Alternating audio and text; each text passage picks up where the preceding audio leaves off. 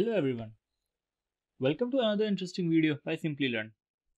In this video, we are going to discuss one of the major topics that drive the decision making, that is analysis of variance.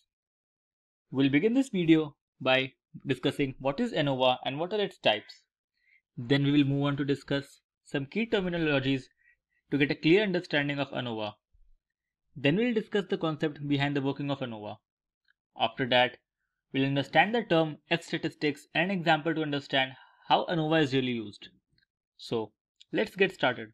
But before we begin, if you love watching tech videos, subscribe to our channel and hit the bell icon to never miss an update. So, what is analysis of variance? Anova is to test the differences among the means of the population by examining the amount of variation within each sample related to the amount of variation between the samples. This technique was invented by R.A. Fisher and is thus often referred to as the Fisher's Anova. Analyzing the variance tests the hypothesis that the means of two or more populations are equal. In a regression study, analysts use the Anova test to determine the impact of independent variable onto the dependent variable. So, what are its types? There are basically two types of Anova, which is a one-way Anova and a two-way Anova. When we are comparing more than three groups based on one factor variable, then it is said to be a one-way analysis of variance. For example, if we want to compare whether or not mean output of three workers is the same based on the working hours of the three workers, we'll use a one-way Anova. Now let's move on to two-way Anova. When factor variables are more than two, then it is said to be a two-way analysis of variance. For example, based on working conditions and working hours, we can compare whether or not the mean output of three workers is the same. Now, let's discuss some key terminologies used in Anova. We'll start with the null hypothesis. The null hypothesis is the assumption that an event will not occur. A null hypothesis has no bearing on the study's outcome unless it is rejected. Alternative hypothesis. The alternative hypothesis is the logical opposite of the null hypothesis. The acceptance of the alternative hypothesis follows the rejection of the null hypothesis. H1 is the symbol for it. P-value. In statistics, the p-value, also called probability value, is the probability measure of finding the observed or more extreme results when the null hypothesis of a given statistical test is true. The p-value is a primary value used to quantify the statistical significance of the result of a hypothesis test. Now let's move on to alpha value. The alpha value is a criteria for determining whether test statistics is statistically significant or not. This test provides a p-value, which is the probability of observing results as extreme as those in the data, assuming the results are truly due to chance alone. An alpha value of 5% or lower is often considered to be statistically significant. Now let's try to understand these terminologies by taking an example. Let's assume that a new drug is developed with the goal of lowering the blood pressure more than the existing drug. So in this case, a null hypothesis will be that the new drug doesn't lower the blood pressure more than the existing drug. The alternative hypothesis will be that a new drug does significantly lower the blood pressure more than the existing drug. And the p-value will be the result from evidence like medical trials showing the positive results which will reject the null hypothesis. The F-statistic will be the extent of difference between the means of different medical trials. The sum of squares will be the variation from the mean of different medical trials.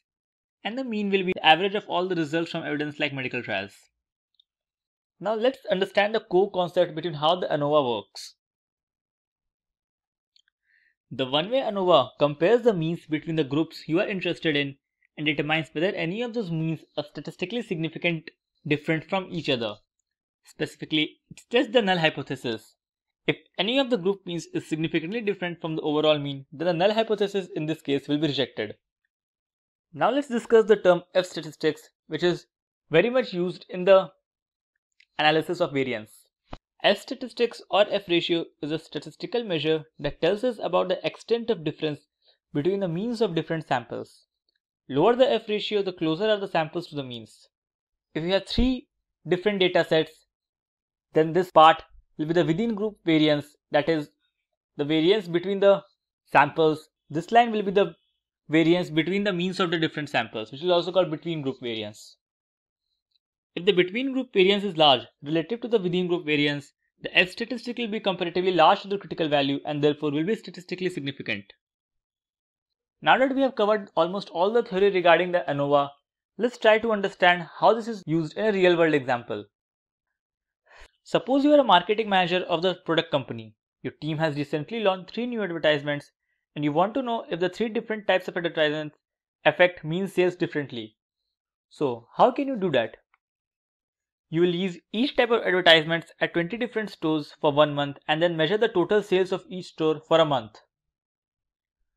To observe if there is statistically significant differences in the mean sales between these 3 types of advertisements, we will conduct a one-way Anova. For calculating the Anova, you will use the type of advertisement as a factor and the sales as a response variable. Now that we have covered all the topics in Anova and have understood how it is used in a real world example, let's see how you can run an Anova test in Excel. Suppose you are a research scientist and you want to perform clinical trials to study the effectiveness of 3 drugs developed by 3 healthcare companies to cure a certain disease. The data below represents the time taken to cure the disease for different patients when they consume either drug A, B or C. The time is represented in terms of total hours and minutes. At the 0.05 level of significance, that is the alpha value, we need to test whether the mean time for the 3 drugs to cure the disease are equal. So how we can do that? We'll first move on to the data tab and then click data analysis.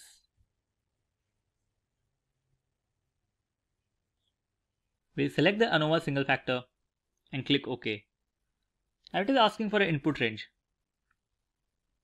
Select the data you have on the table.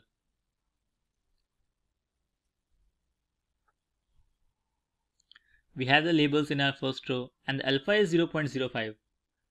For the output range, we'll get the output here on the same page. So we'll select some cell in the same page and we'll click OK. So you can see we have our analysis of variance table with the summary. Let's understand each term one by one. The average time taken to cure the disease after consumption of 3 drugs are 107, 90 and 96 hours approximately. The difference between the largest and the smallest mean is 17.47. Here, one significant observation is that the F value is greater than F critical value. So, this means we can reject the null hypothesis. It also means that the average time taken to cure the disease is not the same for all the 3 drugs. Using the paired comparison, we can conclude that the time taken by the drug A to cure the disease is more than time taken by drug C, and wait further, is more time taken by drug B to cure the disease. That's all about the Anova. I hope after this video, you will have a clear understanding of what an Anova is and what is the concept behind it. If you have enjoyed this video, don't forget to click the like button and subscribe to our channel. Thank you and keep learning. Hi there, if you like this video, subscribe to the Simplilearn YouTube channel and click here to watch similar videos. To nerd up and get certified, click here.